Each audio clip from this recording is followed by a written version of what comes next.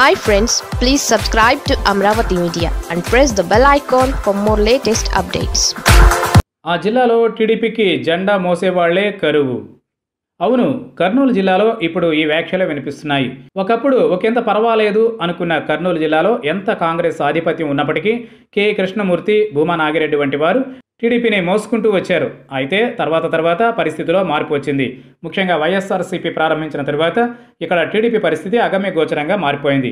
భూమా నాగిరెడ్డి వంటి బలమైన నాయకుడు జగన్కు జై కొట్టారు. అదేవిధంగా కె కృష్ణమూర్తి హవా కూడా తగ్గిపోయింది.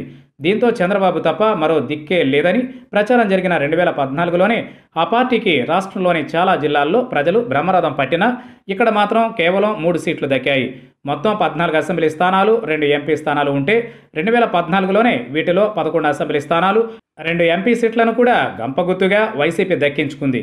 అయితే కేఈ కృష్ణమూర్తి వంటి దిగ్గజం విజయం సాధించడంతో హమ్మయ్య, పార్టీ బతికే ఉందని చంద్రబాబు ఊపిరి పీల్చుకున్నారు.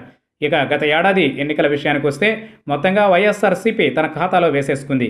దీంతో టీడీపీకి 0. పోనీ ఇక్కడ పార్టీని బలోపేతం చేసుకునేందుకు ఏదైనా ఛాన్స్ ఉందా? అది కూడా కనిపించడం లేదు.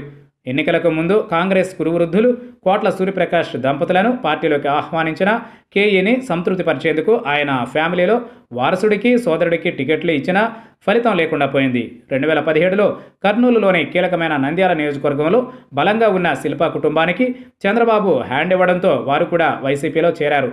పోనీ పార్టీకి ఉపయోగకరంగా ఉంటారని భూమా కుటుంబాన్ని చేరదీస్తే భూమా కుమార్తె అఖిల ప్రియ ఒంటెత్తు రాజకీయాలతో తనను తాను ఒంటరిని చేయడంతో పాటు పార్టీని కూడా ఒంటరిని చేసేశారు. దీంతో ఇప్పుడు ఇక్కడ పార్టీ జెండా మోసే నాయకుడే లేకుండా పోయారు. జిల్లాలో 2 ఎస్సీ నియోజకవర్గాల్లో పార్టీలో ఉండే కార్యకర్త కూడా కనిపించడం లేదు. ఇక టీడీపీ నుంచి ఎమ్మెల్సీ కేఈ ప్రభాకర్ బయటకు వచ్చి చంద్రబాబుపై తీవ్ర విమర్శలు చేశారు. మరోవైపు భూమా కుటుంబంలో చీలిక వచ్చేసింది. ఎన్నికల్లో ఓడిన కోట్ల ఫ్యామిలీ రాజకీయాలకు దూరంగా ఉంటోంది. మరోపక్క వైసీపీ దూకుడు మామూలుగా లేదు. వైసీపీని వదులుకొని చంద్రబాబును నమ్ముకున్న వారు కూడా గత ఎన్నికల్లో మట్టి కరిచారు. పోనీ వీరైనా పార్టీ కోసం ఏదైనా చేస్తున్నారా అంటే ఎప్పుడెప్పుడు గ్రీన్ సిగ్నల్ వస్తే అప్పుడప్పుడు వైఎస్ఆర్సీపీలోకి వచ్చేందుకు ప్రయత్నాలు ముమ్మరం చేసుకుంటున్నారు. ఈ లిస్టులో పాణ్యం మాజీ ఎమ్మెల్యే గౌరు చరిత దంపతులు ముందు వరుసలో ఉన్నారు. ఇలా మొత్తంగా కర్నూలులో పచ్చ జెండా మోసేవారు లేక చతికిల పడిందని రాజకీయ నేతల మధ్య చర్చ సాగుతుండడం గమనార్హం.